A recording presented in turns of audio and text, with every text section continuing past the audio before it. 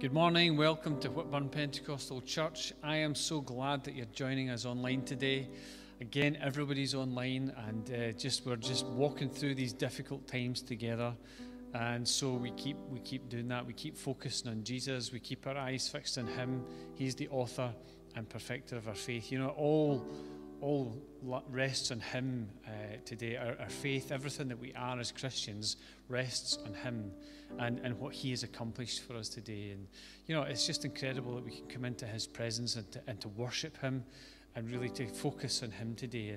And I'm so glad that you're joining us. We're sitting in our living rooms today and just being part of church. But I just pray today that we gather together in His name, and you know that as we share fellowship with each other, albeit we're separated geographically, we can be together in spirit. And so, Father, we just pray that you come and that you just fill us with your Spirit, that you would anoint this time. Father, we pray that you would enable us to worship you through our gathering today, such as it is. And Father, just to experience your presence today. Father, we need your presence in our lives because, Father, it's your presence that changes us. It's your presence that sustains us. Father, it's your presence that leads us and guides us. And so, Father, we just confess again this morning that we need you. We need you in our lives. And so, Father, we pray, come and fill us. And Father, as we worship you through song, Lord, we just pray that you would just fill our hearts with praise and songs of thanks and worship. And Lord, even maybe just now we raise our thanksgiving to you. Father, just as we're gathered together in our living rooms, Father, we just say thank you to you this morning. We say thank you. Thank you for your blessings which you pour out. Father, your blessings which are new every morning. Lord, help us to always be thankful. And Lord, we just pray that you just be in our time together. We invite you into our time today to speak and to have your way amongst us. In Jesus' name, amen.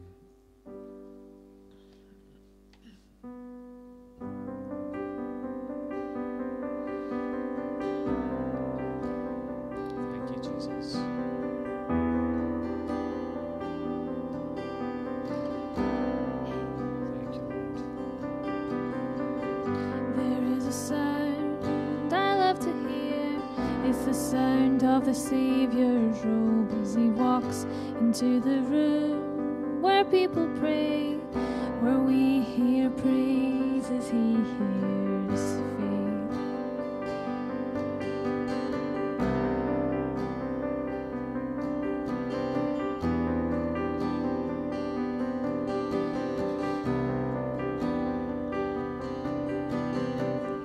There is a sound I love to hear. The sound of the Savior's robe as he walks into the room where people pray, where we hear worship, he hears faith.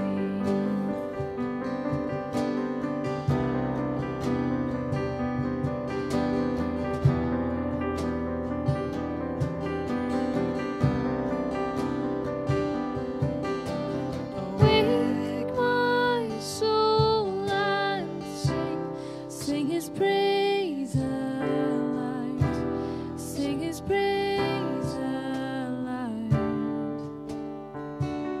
Oh, awake my soul and sing his praise aloud. Sing his praise aloud.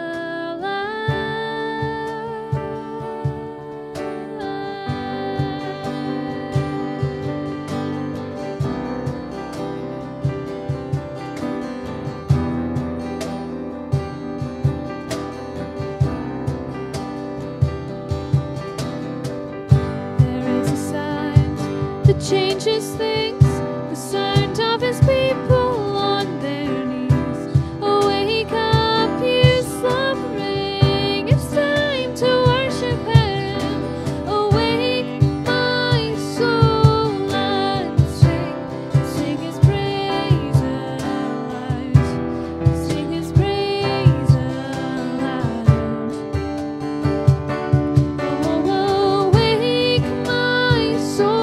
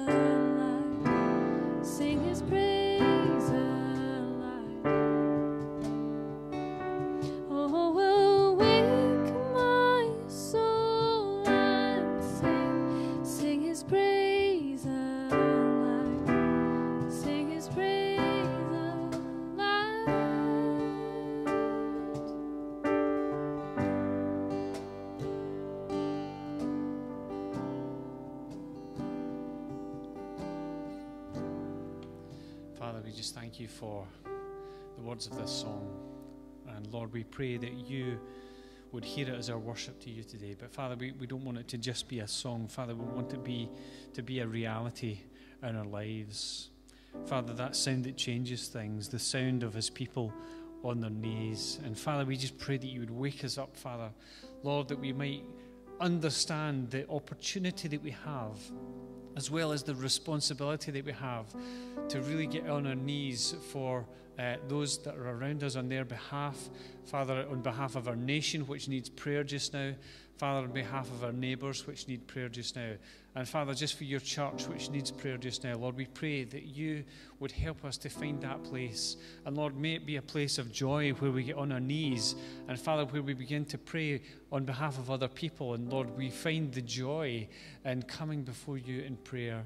And Father, we just pray that you would presence yourself amongst us. Father, you say that where 2 or 3 are gathered in your name, then you're there. And Lord, we're here, we're gathered today in your name. And so, Father, we just pray that you'd come and that you'd presence yourself in every home and in every heart. Lord, whether we're watching this live or later on in the day or later in the week or maybe even listening to it on SoundCloud at some point, Lord, well after this service has been recorded, Father, we just pray that you come and that you meet with us. Father, we need you. Lord, we need you, and we ask that you come into our experience today. Lord, that you'd be glorified in our lives. And so, Father, we just pray that you'd help us in these things. Lord, I just think of the words of Paul where he rejoiced in his weaknesses because, Father, he knew that it was in his weakness that you demonstrated your strength. And so, Father, we're just asking, even in our weakness, that you'd come and that you'd demonstrate your strength and your power.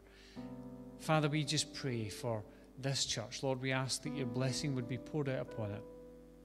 Lord, as we look to serve you and to serve your purposes, Lord, as we seek to know you more, Lord, we pray that you would just reveal yourself more and more to us. And Father, that you'd lead us in the path which you have set for us. Father, as individuals, as families, and as a church, Father, as we find our way in the things that you're calling us to, Lord, we pray that we would just go with strength and with boldness into all the things that you call us to. Father, we just pray for every family. Lord, you know the needs that we have today. Every family's needs are different. And Father, we think of those needs, and Lord, we ask that you would just presence yourself in those needs. Lord, that you'd be to every single family what they need at this time. Father, whether it's emotional, physical, spiritual, financial. Father, those who need comfort, those who are grieving. Father, those who need healing. Lord, for those who need physical healing, Lord, we pray that even now you would pour out your Spirit. And Father, that you begin to heal people in Jesus' name and the power of the Holy Spirit. Father, for those who just need emotional health today, Father, we pray that they would have a revelation of who you are today. And Father, we ask that they would just be lifted up from that place. Lord, that you'd set them on a rock. And Father, that you'd give them that sure foundation. And so, Lord, we pray, bless us as we continue in this service. In Jesus' name we ask. Amen. Amen. Just one or two things just to say. Here we are, we're almost halfway through. We're almost halfway through the worst months of the winter. And, we look forward to March the 20th, which will be the spring equinox, not that far away. Where the length of daylight will be the same as the length of night time, and then the clocks go forward the following week. And so we're looking forward to better days coming in terms of the weather, in terms of things brightening up and heating up. But we're also looking to better days where, this virus will be suppressed and where we will be able to come together and worship God again. And so let's keep praying to that end. Let's keep hoping and believing. Let's keep serving. Let's keep supporting. And let's keep encouraging one another. Just because the days are short and there are things which are set against us all the time, it feels like. But let's keep our hope and our eyes fixed in Jesus. So we're going to just turn to God's Word in just a little minute. So I want you to turn your Bibles to Revelation chapter 2. We're going to read the first 7 verses from there. And we're going to think about this topic, a celebration of busyness. The celebration of busyness is what we're going to think about today. And all will become clear in just a little second. So just the Lord bless you and get your Bibles ready. Hi, let me just welcome you again if you're just joining us to Whitburn Pentecostal Church, to our service today. Just a couple of things that I just need to announce and just remind people that on a Monday morning at 9:30 we pray together on Zoom. If you want to join us, we can send you the link for that. Also on a Wednesday night at 7:30 we gather together to pray again on Zoom, and we would love to have as many people there as possible. If you have access to the technology, please make time to be there and to join in with the church family to pray. There are so many things that we need to pray for just now. And, I was just listening to the prayers as they were being prayed, as they were rising up to heaven last Wednesday night. And I found myself smiling. I was just so blessed to hear the prayers of our brothers and sisters in Christ in the church here. And so can I encourage you to just be part of that? We'll meet together again this week. And just to let you know as well that I will be working on the Connection Point newsletter, and that will be coming out just very soon, so just watch out for that coming in the post. Today's message, I kind of hinted at that, is called The Celebration of Busyness. I asked you to look up Revelation chapter 2. We're going to read verses 1 through to 7.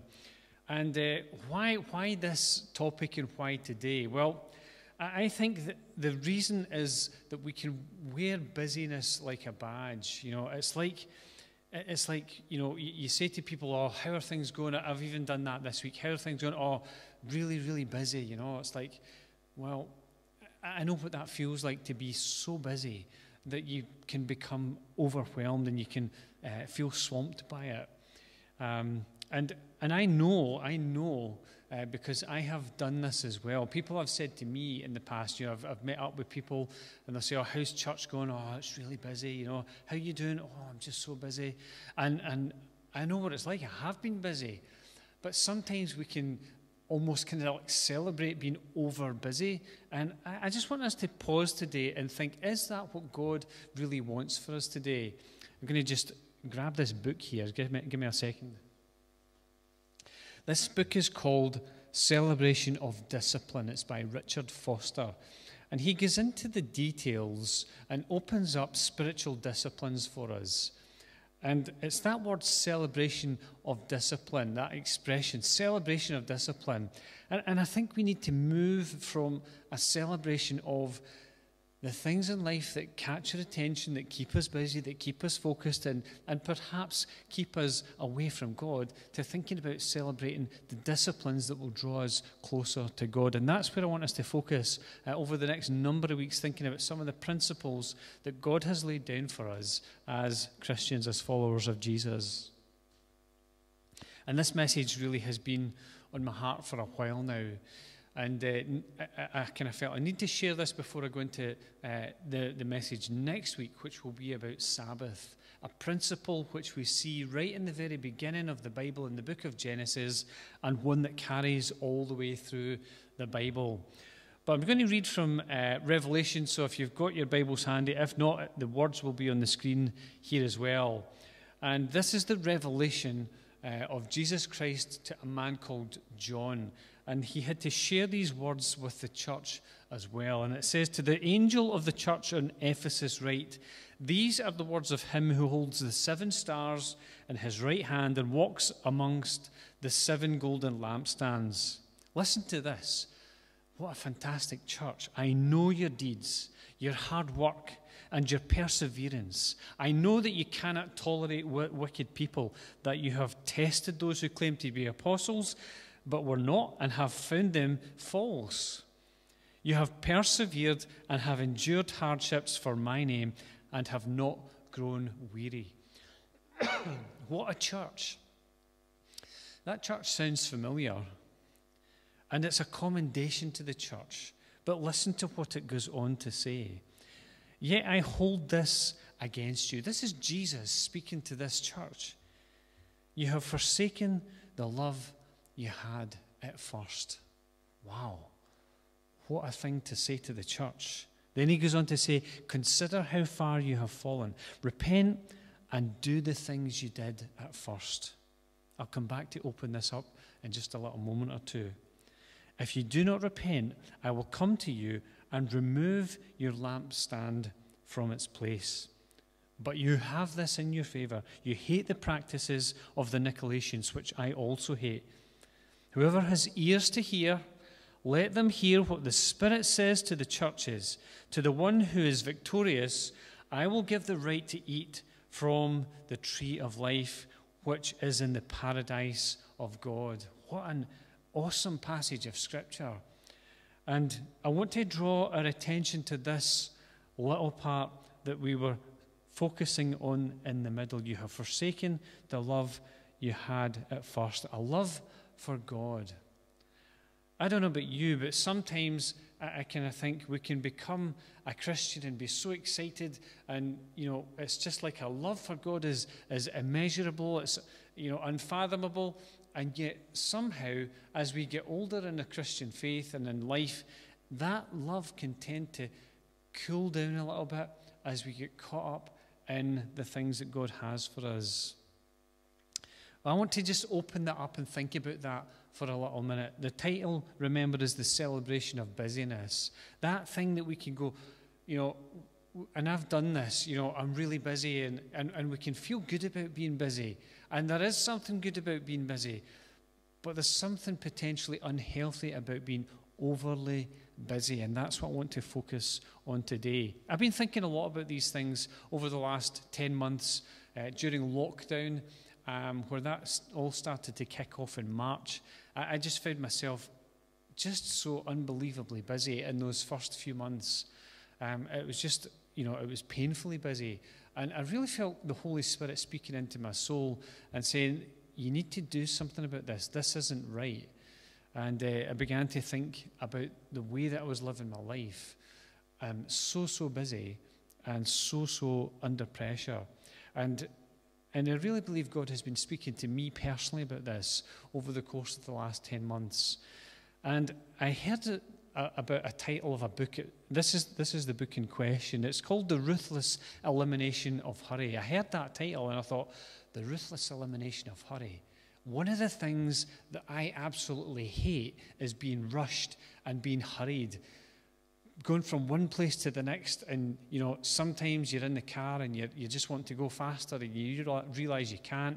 Those moments when you're in the car and you're in a hurry to get to a meeting, and it's that particular day that there's somebody really, really slow in front of you and all the traffic lights are at red and you're like, I need to get there.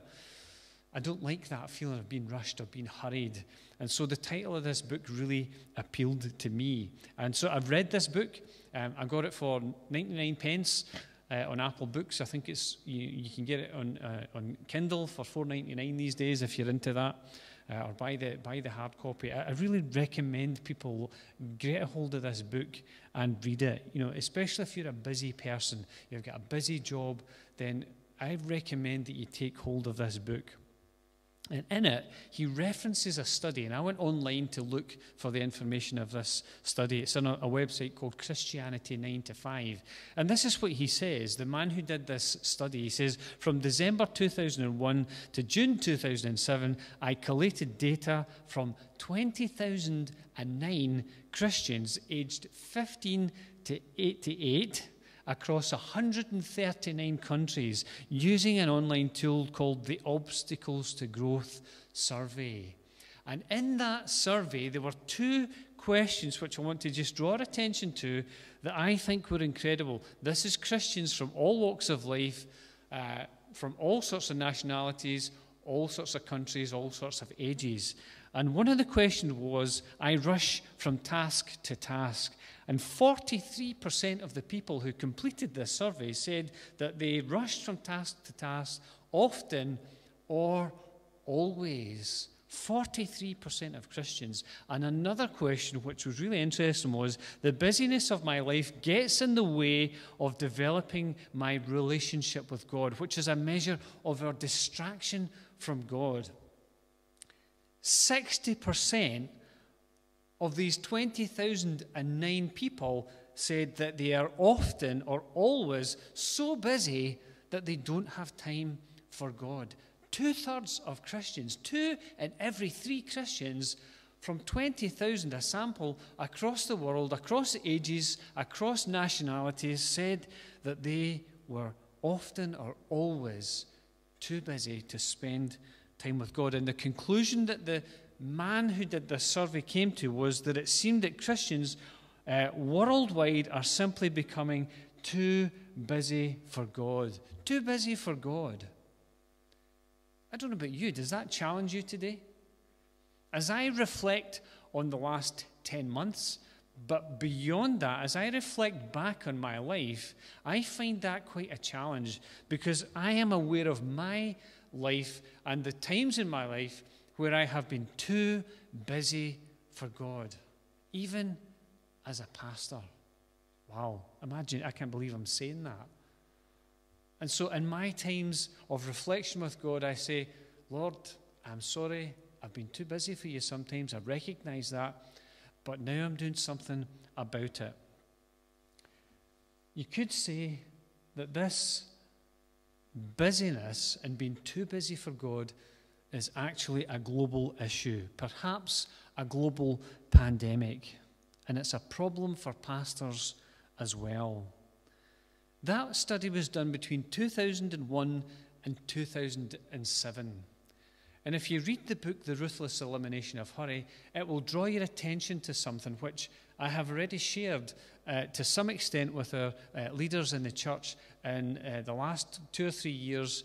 And that is that something happened in 2007 that changed the world dramatically, at least the Western sort of technical, if you have access to technology, it changed the world. And that was the introduction of the iPhone, the smartphone.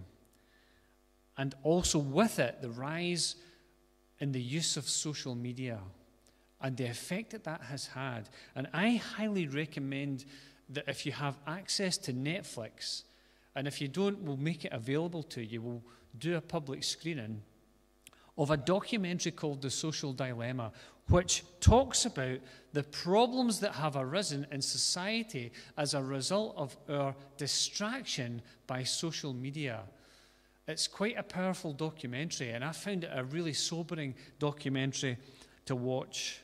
And someone once said, if the devil can't destroy you, he'll distract you.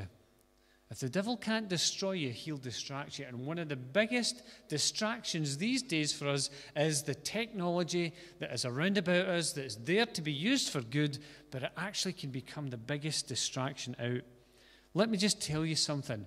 And it's a decision I came to before watching the Social Dilemma, actually. But since watching it, I have endeavoured to go further. I have switched off everything, all the alerts on my phone that are non-essential have been switched off. Okay? It's all been switched off, and I'll talk about this a little bit more in the Connection Point newsletter, which I'm going to send out via the post. Everything has been switched off unless it's to do with the phone or text messages. I have access to everything that I need in so many different ways. And I just feel that God has been speaking to me personally about these types of things. As a pastor, let me say this.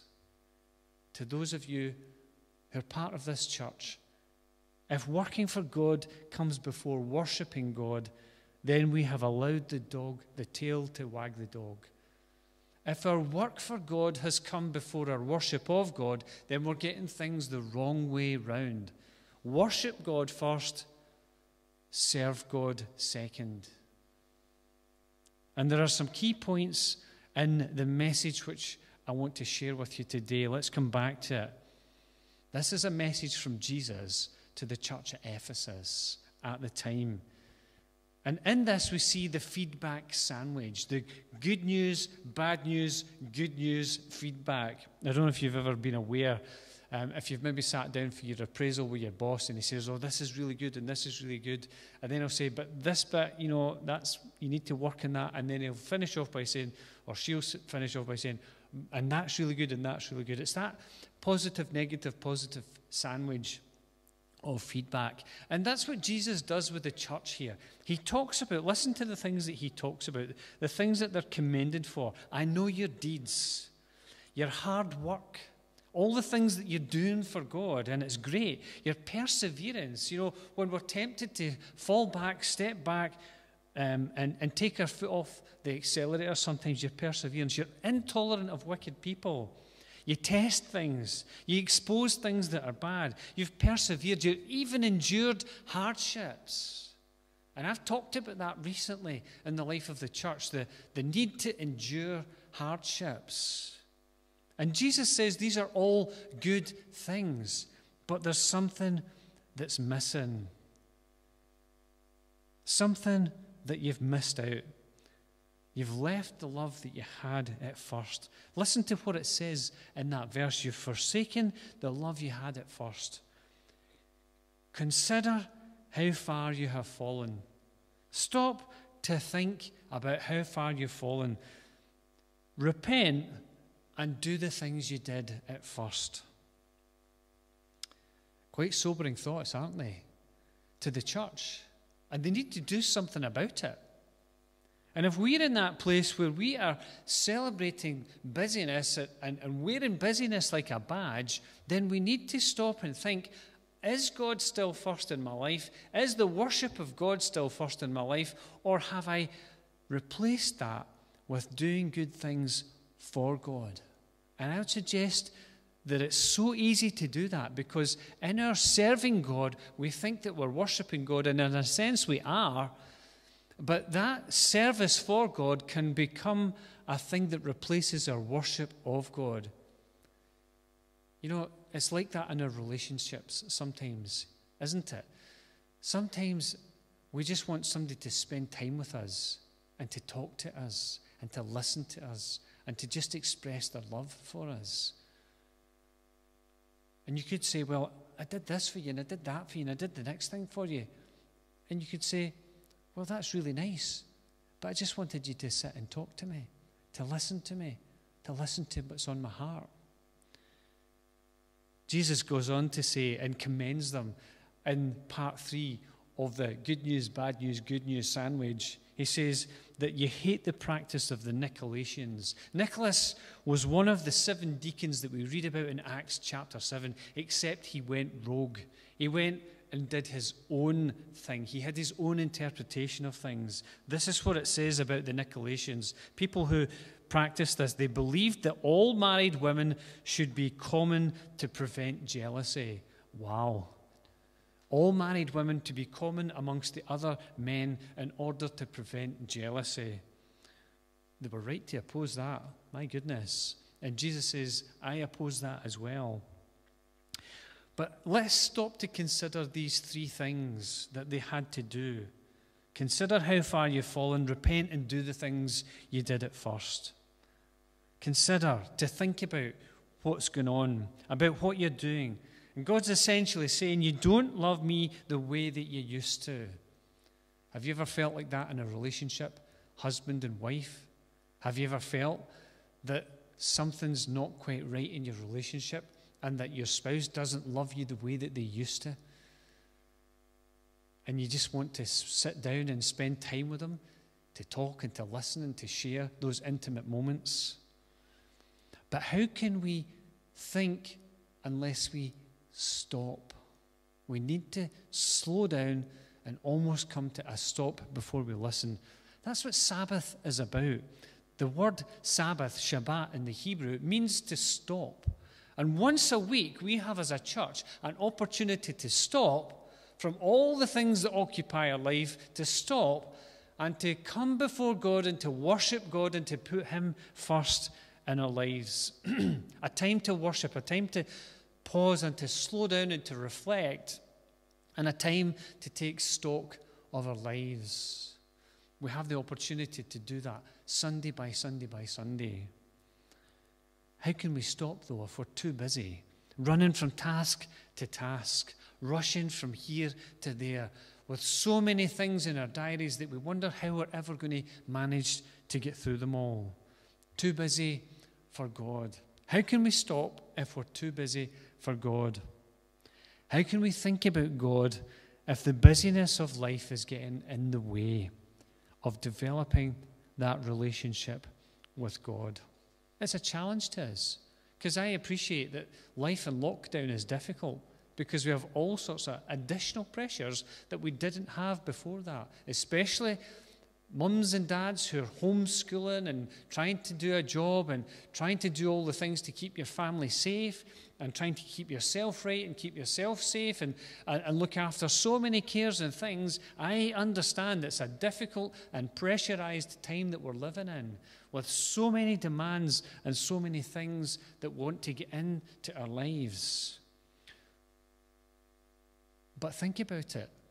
As a Christian, God still needs to be number one in our lives.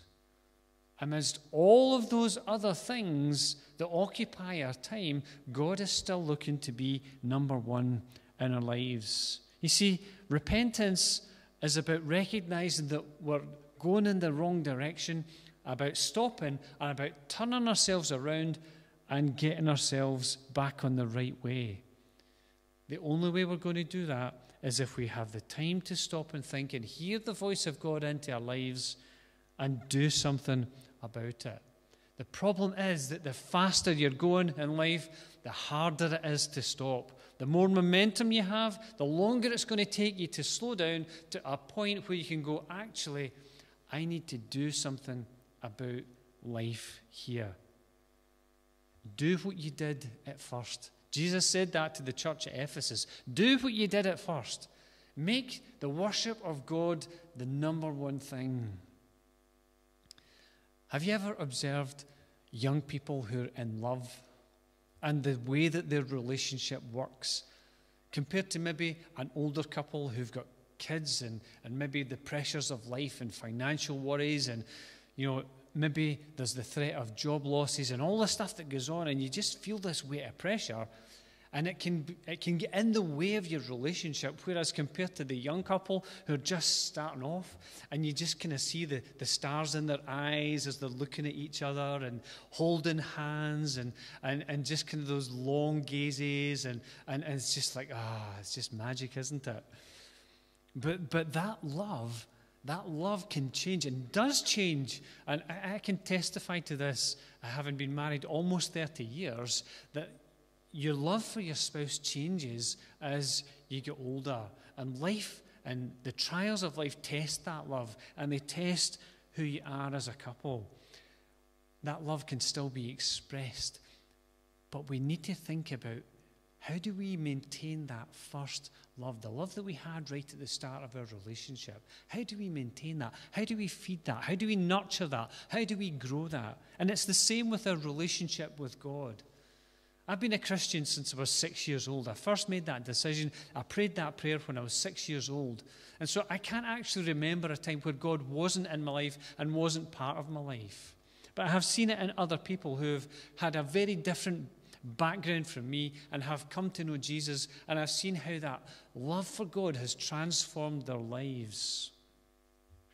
But we need to be careful. We need to be careful as we go on in our relationship with God, as we get integrated into a church, as we get busy in the life of a church, that we don't put serving God before worshiping God.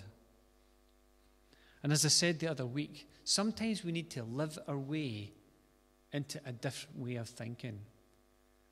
Yeah, there's got to be some kind of thought there, some kind of intentionality there, but we've got to do it. And I've found, even in the last 10 months, it's about changing the way that I live that has changed the way that I think about things. And you know what I say? A mind stretched to a new idea can never return to its original shape. And this whole thing about taking time for God is so important. And I'll explore that more next week when we think about Sabbath. But if you look at the 10 Commandments, there are 3 commandments which are about putting God first, about honouring God and not having other gods like idols and taking time for Sabbath. Those 3 commands out of 10 take up 70% of what's actually said about the 10 Commandments. And the commandment about Sabbath itself takes up 32% of the language that's used to explain these commandments to us.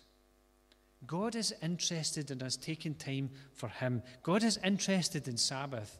And we'll talk more about that, as I say, next week. But let's think about just a couple of references to busyness as we draw things to a close. In Luke chapter 8, verse 14, we read the account about the sower and the seed. And we think about 4 different types of soil that seed lands on. There's the good soil, the rocky soil, the weedy soil, and then there's the stony path. I should have said that one at the start. The stony path, the rocky soil, the weedy soil, and the good soil. And that weedy soil, it says it's like this, like a seed that fell among thorns, stands for those who hear, stands for those who hear, but as they go on their way, they are choked by life's worries, riches, and pleasures, and they do not mature. It's like so many Christians, they start off well, they love God with all their heart, but the pressures of life come in, and it chokes the life of God out of them. I referred to this recently.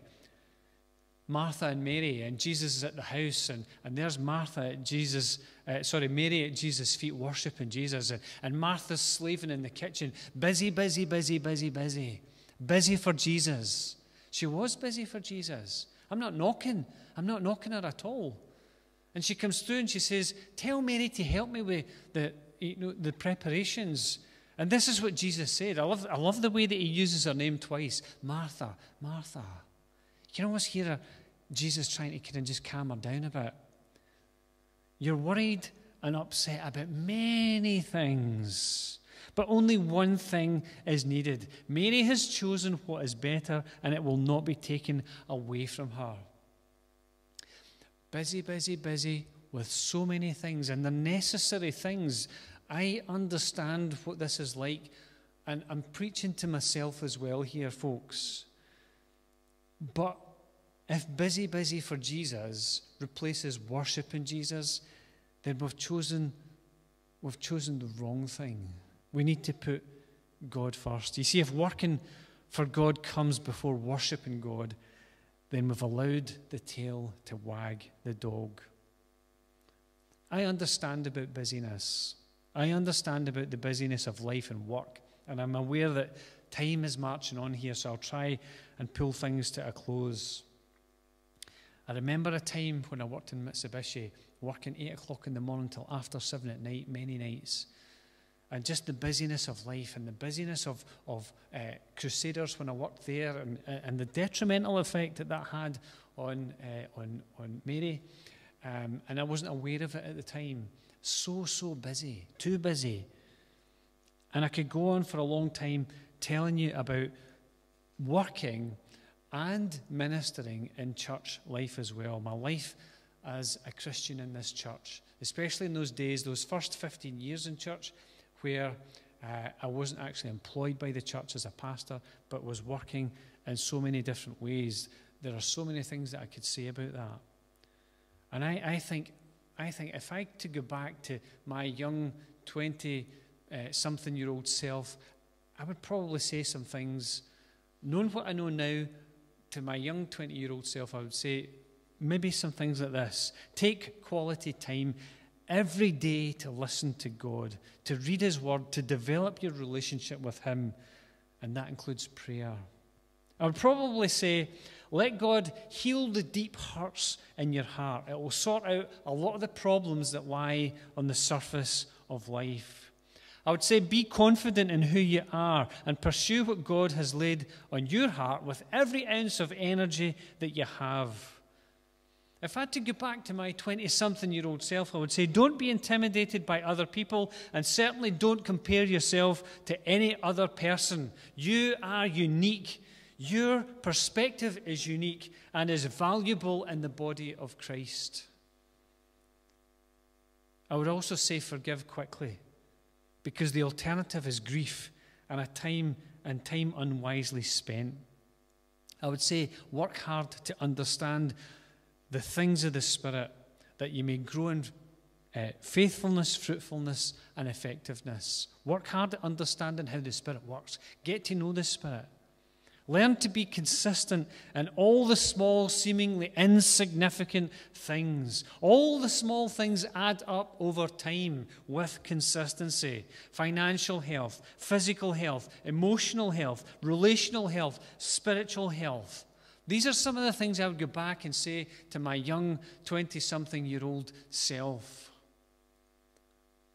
But I would be saying, make sure you spend time with God. Make sure you put him as number one in your life. Some of the young people today, the 20-something-year-olds, and maybe even younger than that, I wonder what you will go back and say to your younger self when you get to my age. I wonder if you will say, don't waste so much time with the trivialities like social media, smartphones, games, and entertainment. All can be distractions.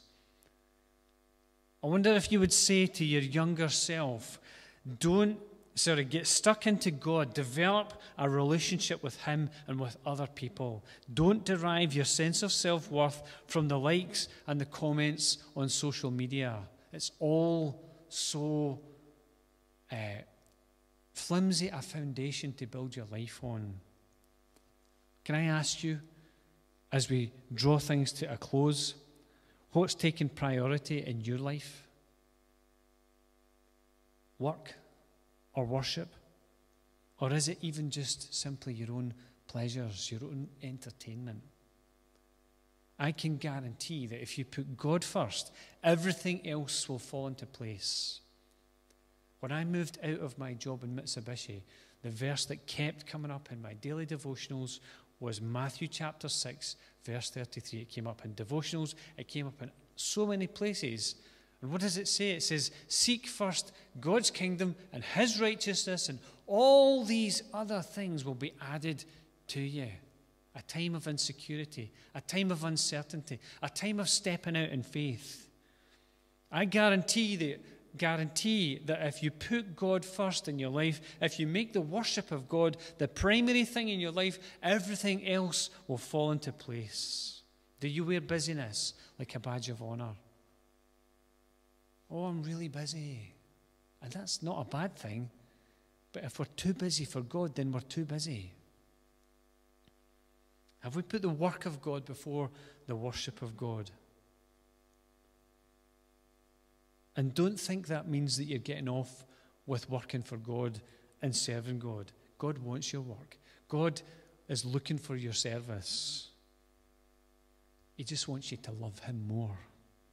What's taking priority in your life? What are you giving your time to? And remember this, when it comes to time, there's no such thing as time management, just self-management. About thinking about what is important and urgent to us, and where does God fit into that picture. You can't save time, you can only spend time. And you can't create time, it just is. And for each of us, it's finite. And if any year has highlighted that to me, it was last year, with the passing away of one of my friends who was the same age as me. Life is finite. And the last thing about time is that the quieter day will never come. I remember reading that in The 60-Minute Father, written by Rob Parsons of Care for the Family, when I think even before Sarah was born. I remember reading that. The quieter day will never come. We can sometimes be tempted to think that, oh, it's really busy just now, but the quieter day will come when things will settle down and I'll be able to do this and that and the next thing. The quieter day never comes. You can't save time, you can only spend it. You can't manage time, you can only manage yourself. Your choices, your priorities, the things that are important to you, that's all we have. And we have a finite amount of time to do it with. To worship God and to fulfill his purpose for our life, we have a finite amount of time to do it in. And I would encourage us to grasp the moment, to grasp today, because that's the only time we're guaranteed is today.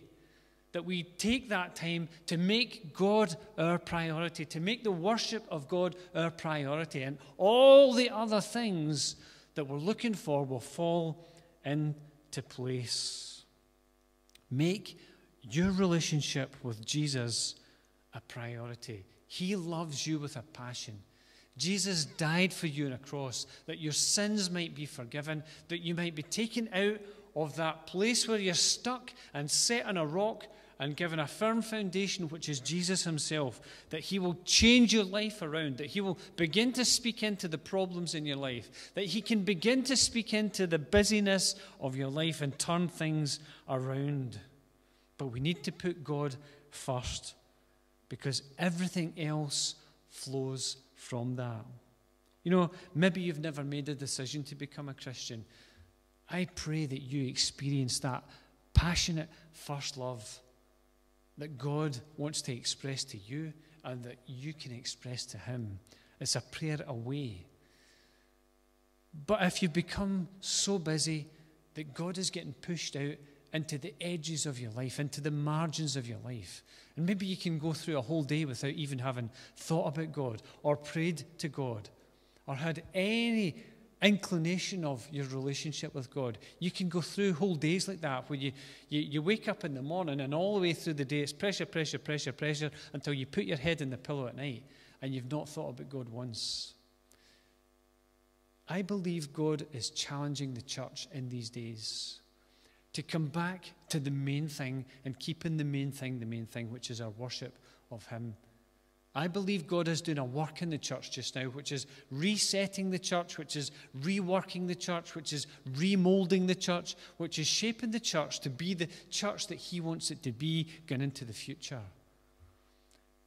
I urge you, I ask you to stop and take a moment to think, has the busyness overtaken my relationship with God?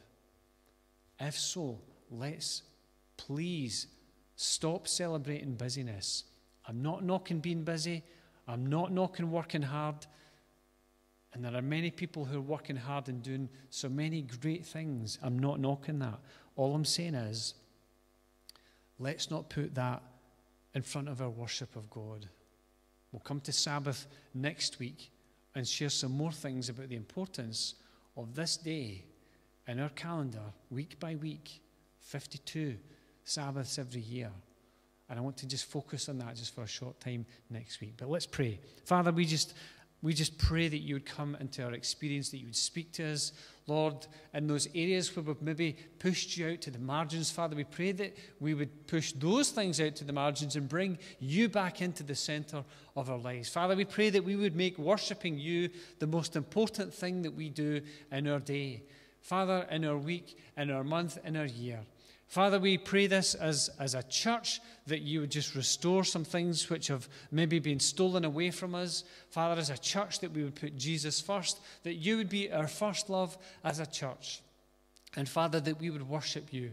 Lord, we know there are so many things that we need to do in order to reach other people with the good news, and we will continue to do them. But Father, we pray that you would be at the center of it all, that you would be leading, that you would be guiding. And Father, as the lead of this church, I confess that I am following your lead today and in the days and months that will come. Father, we want to just follow the voice of the Holy Spirit in our lives. And so, Father, I just pray and I just ask and invite you in to speak into this church. Father, that you would give us direction. Father, that you would speak into this church. Father, that you would speak through the prophetic words that you've already spoken through as we remember them, and fresh words that you will give to us, Father, as we need to move into the future that you have for us. But Lord, in all of this, help us to keep you as the focus of everything that we do. In Jesus' name we ask. And if you've never made that decision to invite Jesus into your heart, I urge you to do that today, because tomorrow is not guaranteed. If you want to spend that eternity in heaven with him, then pray this prayer. Dear God, I have been so busy with my own life, following my own agenda, serving myself. Today, I surrender. I confess that I want to follow you, that I've fallen short of your standard. I've done things that are wrong. And I put you at the front of my life, in the driving seat. And I ask that you come into my life through your Holy Spirit and help me to be the person you want me to be. In Jesus' name, amen. Amen. And I hope that today has been a challenge to you. It's certainly been a challenge to me as I've reflected on these things over the months. And I really do pray that it's a challenge today to so many people. Put God first in your life. May you have such a blessed week as you go out into, you don't know what this week contains. I don't know what this week contains. But may we go out into this week knowing God's hand upon our lives, knowing that He is there to bless you and to keep you and to give you the things that you need in your life this week. So the Lord bless you and have a great week. Amen.